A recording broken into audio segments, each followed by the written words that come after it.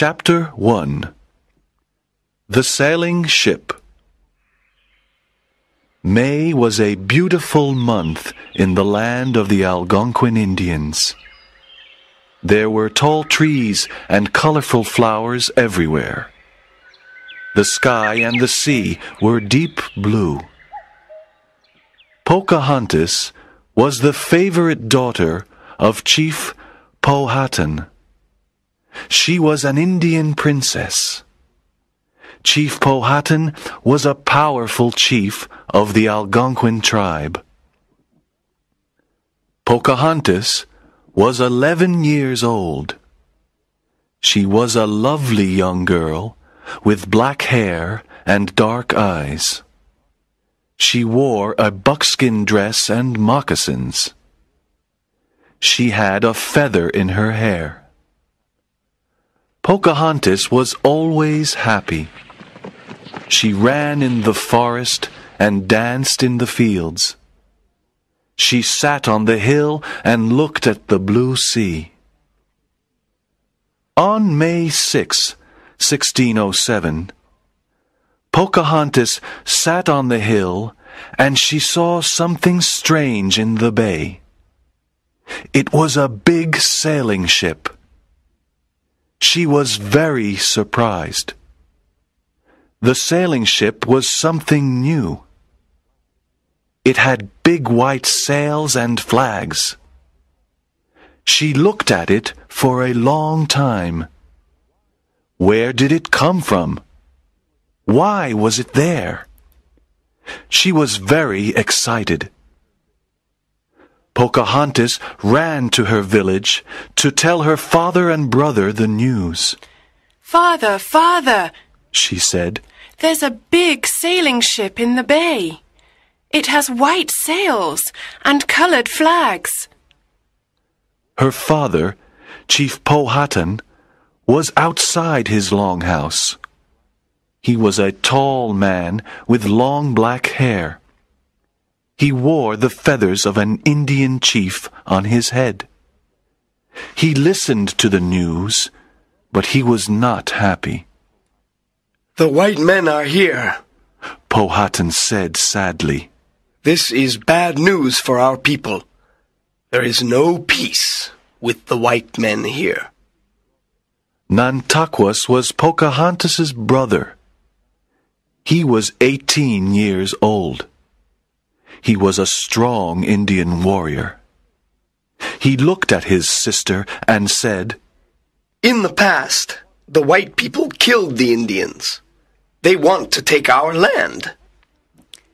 "Oh, Nantaquas, let's go to see the white people. Let's go to see their big ship," said Pocahontas.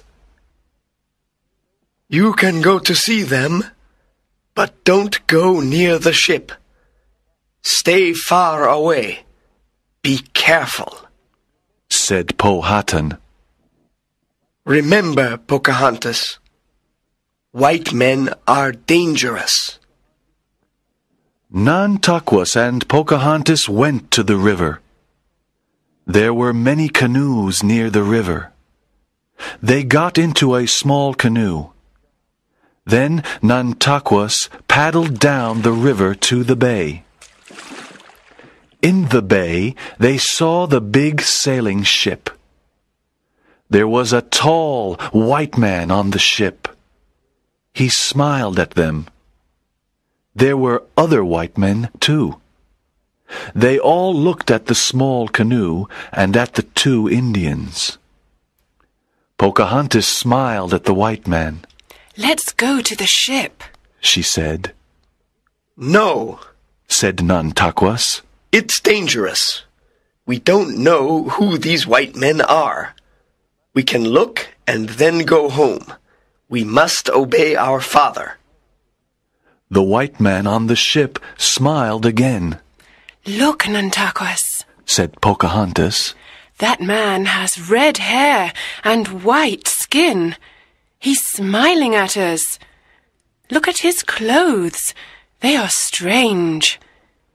Nantaquas turned the canoe and paddled up the river. When they arrived home, Nantakwa said, I saw a big sailing ship. There were many white men on the ship. Powhatan talked to his medicine men and tribe advisors. They all sat inside the longhouse for a long time. He said, White men bring us problems. They have a strange magic. They carry thunder sticks to kill our people. They want to take our land, our lakes, our rivers, and our forests. They can stay for a short time, but they cannot stay here forever. Let's watch them and see what they do. Chapter 2. Pocahontas meets John Smith. Captain John Smith and his men were happy to be in Chesapeake Bay. They wanted to establish a small settlement there. Captain Smith called the big river the James River, after King James I of Britain. On May 13th, 1607, he established the small settlement called Jamestown. Jamestown was on the James River. In Jamestown, the settlers built some huts, a storehouse, and a church. There were about 100 men in Jamestown in 1607. Most of them were English gentlemen. They came to the New World to find gold and riches. They did not want to be farmers. John Smith was angry with them. He said, You must all plant crops, hunt and fish. You must not be lazy. In Jamestown, there was little food. One day, Captain Smith and his men went into the forest to look for food. They walked for a long time. Then they met a big group of Indians. The Indians attacked them with their bows and arrows. They killed one of Smith's men. John Smith and his men killed 2 Indians. Then the Indians captured John Smith and took him away. After a long walk, John Smith stood in front of Chief Powhatan and his tribe. Everyone was silent. Pocahontas stood next to her father. She looked at John Smith. He was very tall. She looked at his red hair, his blue eyes, and his white skin. He was very different from the Indian men. John Smith spoke to the Indians in sign language and a few Indian words. Great Chief, I am a friend. My men and I want to live in peace with you. Powhatan and his medicine men did not like him. John Smith gave a compass to the great chief. Powhatan looked at it. He turned it around in his hand. Why did the needle always point in the same direction? He tried to touch the needle, but a piece of ice was in front of it. The ice wasn't cold. It didn't melt. Powhatan thought it was magic. All the Indians of the tribe looked at the compass. They were surprised at the white man's magic. Pocahontas liked John Smith and his magic, but her father didn't like him. That afternoon, John Smith and his men killed 2 Indians. Chief Powhatan and his tribe were very angry. Now John Smith must die. 2 Indian warriors pushed Captain Smith to the ground. They put his head on a very big stone. Then the Indians picked up another big stone. They wanted to kill John Smith. When Pocahontas saw this, she said, "No, Father. Please don't kill him. He isn't a bad man." Powhatan said, No, he and his men killed 2 Indians. He must die. The 2 Indians were ready to kill Captain Smith. One Indian raised his hand. "No!" said Pocahontas. She jumped forward and put her head above Captain Smith's head. "Please, Father, he must not die. Save him," said Pocahontas. Powhatan looked at his favorite daughter. He immediately told the 2 Indians to stop. Everyone was surprised at Pocahontas's courage. Pocahontas saved John Smith's life. After this, Pocahontas and John Smith became great friends. John Smith taught her English, and she taught him the Indian language. He gave her beautiful beads and trinkets. He told her about London and its enormous buildings. Pocahontas listened to Smith's stories. The King of England is called King James I. He lives in a beautiful palace in London, said John Smith. "Is he your chief?" asked Pocahontas. Yes, he's our leader, said John Smith. "What do the English ladies wear?" asked Pocahontas. They wear long, colorful dresses, shoes, and hats. They also wear jewels. "Are the English ladies beautiful?" Pocahontas asked. Some are beautiful, and some aren't, said John Smith. Pocahontas laughed and listened. She dreamt about London. Chapter 3. Winter in Jamestown. The hot summer passed, and the cool autumn arrived. The Jamestown settlers had little food to eat. Many settlers were ill and weak. They needed help. When winter arrived, there was no food. Pocahontas helped the Jamestown settlers. She asked her father for corn, meat, and other food. Pocahontas and other Indians brought the food to Jamestown in big baskets. The courageous Indian princess helped the settlers to live during the cold winter. Ships came to Jamestown from England. Powhatan was not happy about this. More white men came to the New World. Powhatan was afraid of them. He was afraid of the future. One winter day, Powhatan sent an Indian messenger to Jamestown. He had a message for Captain Smith. "My chief Powhatan wants to speak to you. Follow me." John Smith followed the messenger to Powhatan's village. Powhatan was in his longhouse. John Smith sat next to him.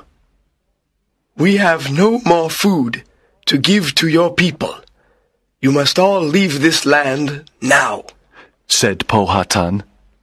"Why must we leave?" asked John Smith. The 2 men talked for a long time.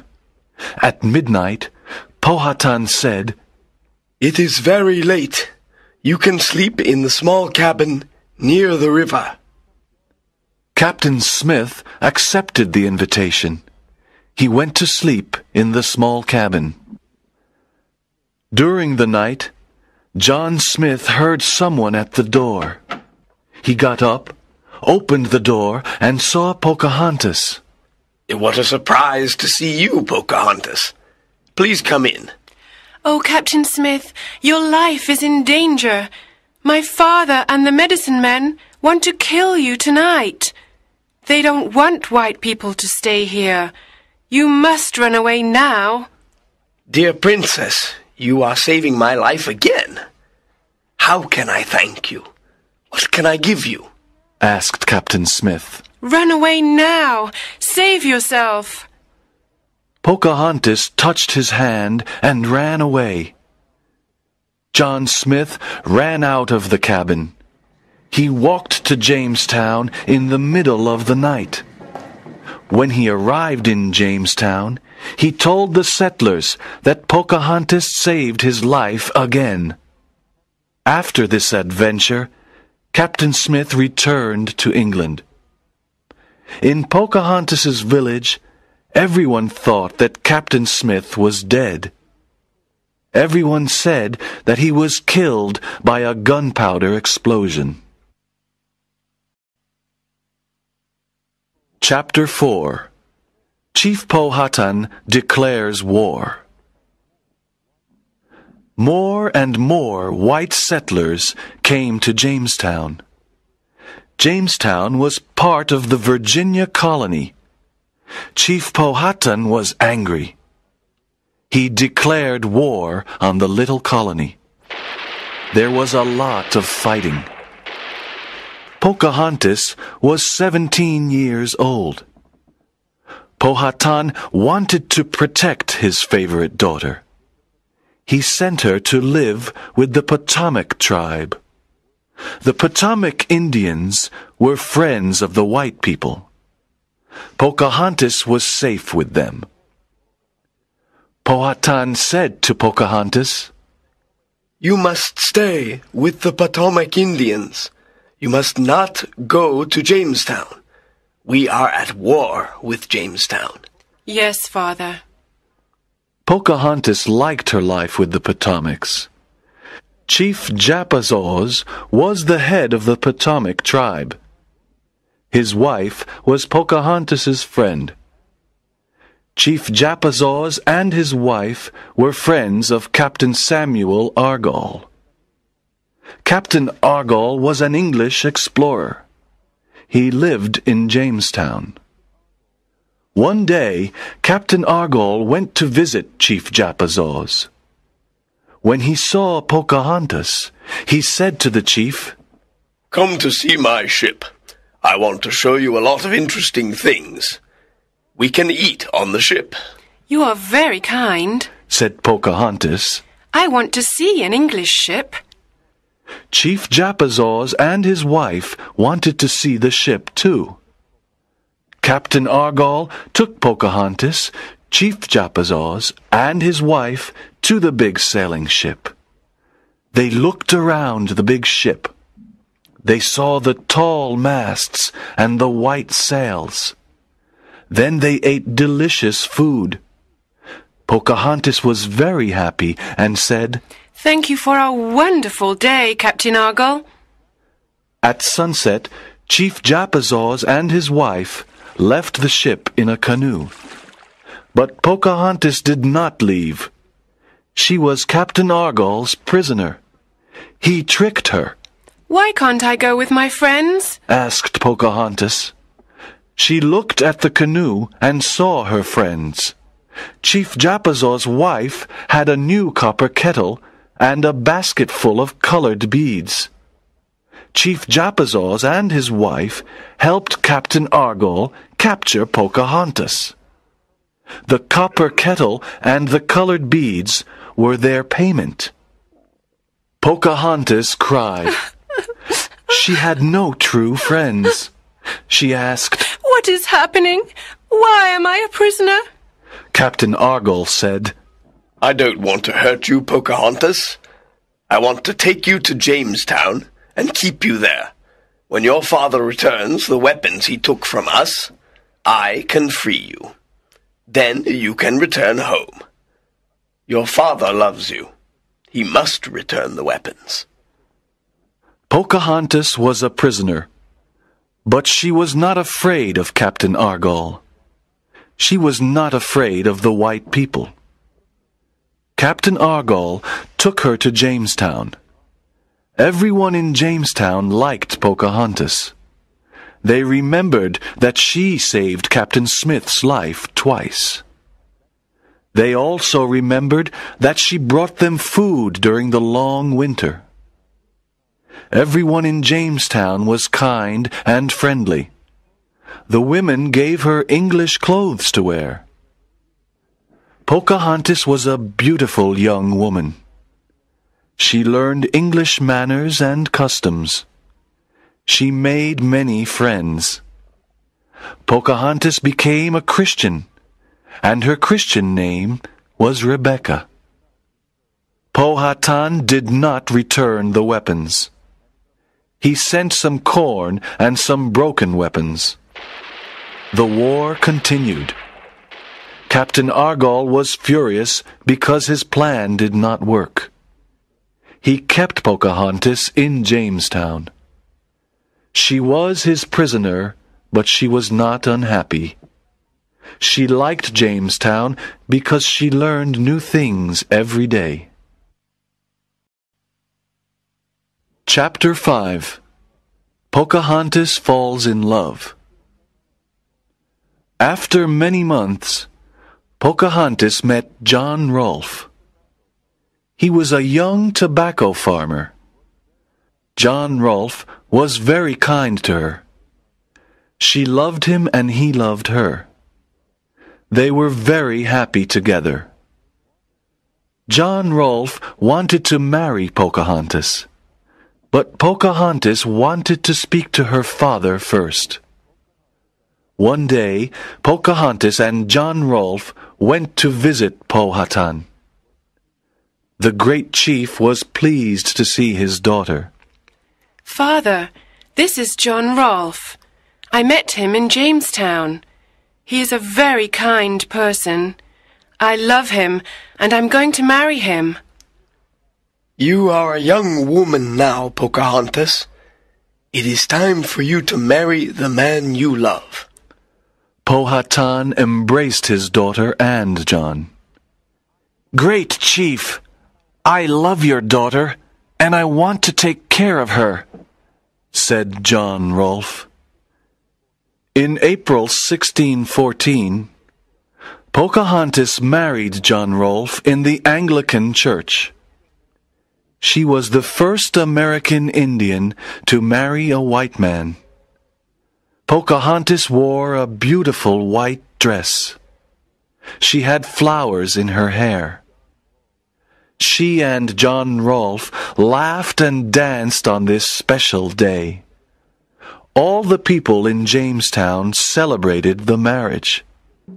There were great festivities with music and dancing.